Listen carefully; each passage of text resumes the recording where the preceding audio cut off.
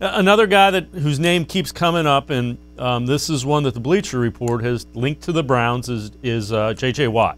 Watt will likely be leaving the Texans, Houston Texans, this year. And you see, now he's a little bit older. He's 32, and he's been banged up. So the last 5 years, only 3 of them has he played an entire season. Played 8 games 2 years ago, 5 games a couple years before that, and 3 games 1 year. So he's had a variety of injuries. When he's right, it would be fun to stick him opposite Myles Garrett and say, go get him. Oh, there's no question about it. And that's why I think you should definitely, if you're the Browns, knowing you've got to replace the OV, Olivier Vernon, as we mentioned earlier, even though he's got a serious injury he has to come back from, he made himself a lot of money this year. He, in my mind, was the Browns' best defensive player in the second half of the year because Ward was unavailable and Myles had COVID and wasn't the same after he came back from COVID.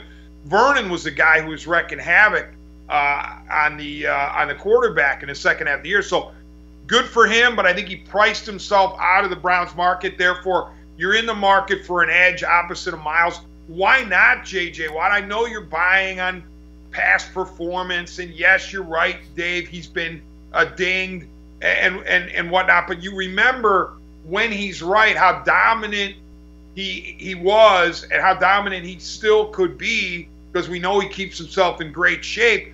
And here's the other part about why I think the Browns will pursue J.J. Watt.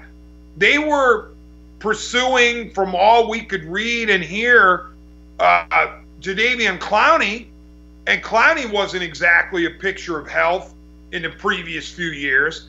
So if they're going to look at a guy like Clowney, despite his injury history or being dinged, why can't they do the same with J.J. Watt? So, yeah, I'm all for looking into J.J. Watt more than just a cursory look. I would be serious about it.